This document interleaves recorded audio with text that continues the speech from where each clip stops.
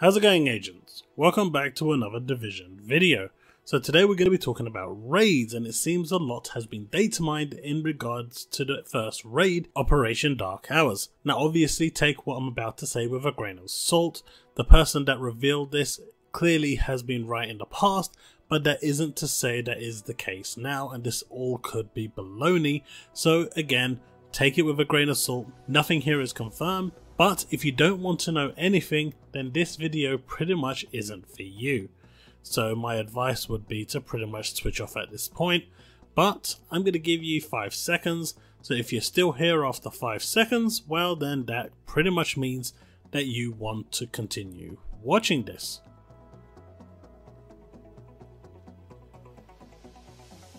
So if you're still here, good stuff. So GameRant released an article regarding the leaks, and they pretty much went through quite extensively as to what you can expect in the raids. It reads, the raid begins on Arlington Bridge and all 8 players need to make it to the other side alive without using any of the skills in the Division 2. Even though players will apparently be without that major part of their loadouts, enemies will drop items that will boost players' bullet damage against enemies. As raid teams near the end of the bridge, one random player will be marked as hunted. That player will be the only person who can spot the escape route off the bridge.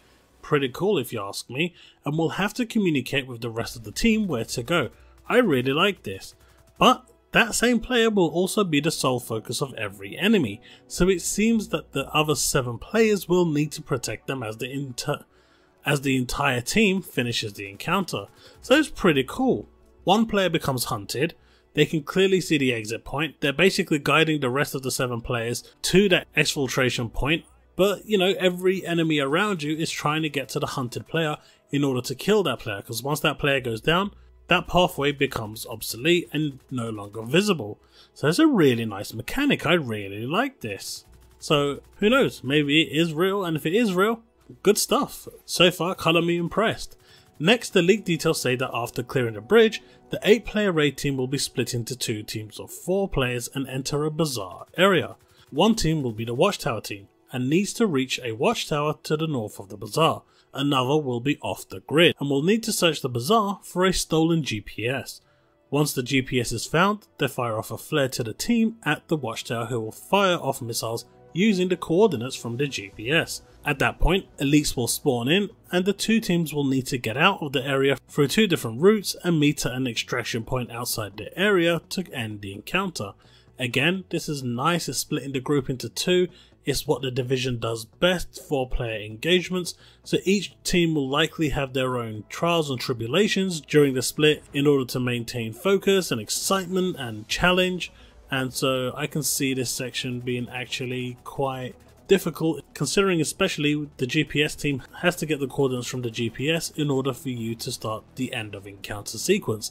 Until this point, the people at the watchtower would more than likely be continually bombarded with enemies from all angles to actually take them out and stop them from the missile launch. So you're up against it at that point, so it does sound fun. Finally, the raid will conclude at the airport. The raid team will move from the parking lot to an upper level of the parking lot, but along the way, players will be attacked by artillery and attack helicopters.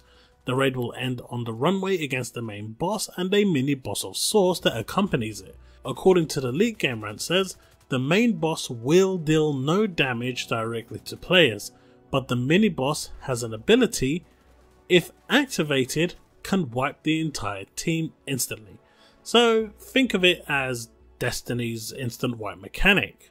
The leaked Division 2 details also say that there will be power play items that will drop randomly from special enemies throughout the course of the raid. These special items will last only a short time and will do special things for players, including restocking their ammo, giving infinite recharge of skills, which is awesome considering skills are really powerful in this game, show hidden stashes, turn hunters against elites, and unlock a hidden checkpoint. This is probably the best part because it will probably unlock a raid specific piece of loot. Yes people, I do believe we may actually encounter our first raid specific loot in the Division. So this sounds very promising and exciting and has me the goosebumps of secrets and exploration. Something I haven't had for quite some time, so Good stuff, Massive, if this is actually true, because this is actually a really, really nice set of stuff. I really love the way the first, second and third encounter is set. It is their first foray into raids. Again, take all of this with a grain of salt. Nothing here is confirmed. It is all data mine stuff, and again, the data mine stuff is coming from a source that basically we can't verify. So with that said, take it for what it is. If you're here and still listening and still watching, well, let me know in the comment section below what you think. Do you like the way the first, second and third encounter sound? What about the hidden checkpoint, potential raid specific loot? Does this get you excited, itching for more, oozing for more? Is this the type of thing that you want from The Division 2? And if it is, do you want more of it? Well, let me know in the comment section below how you feel. Well, that's pretty much it for this video, by the way, guys. That's all I wanted to talk about. I read this article today. I thought it was really interesting. I'm going to leave a link to the GameRant article in the description below. There is more to the article, so you can go in and read a bit more if you want to. But that was the general crux of the parts that I wanted to cover. So it seems we've got 3 encounters. 1, you got to protect the MVP. 2, you split into 2 groups. And 3, you converge on a runway for the final showdown.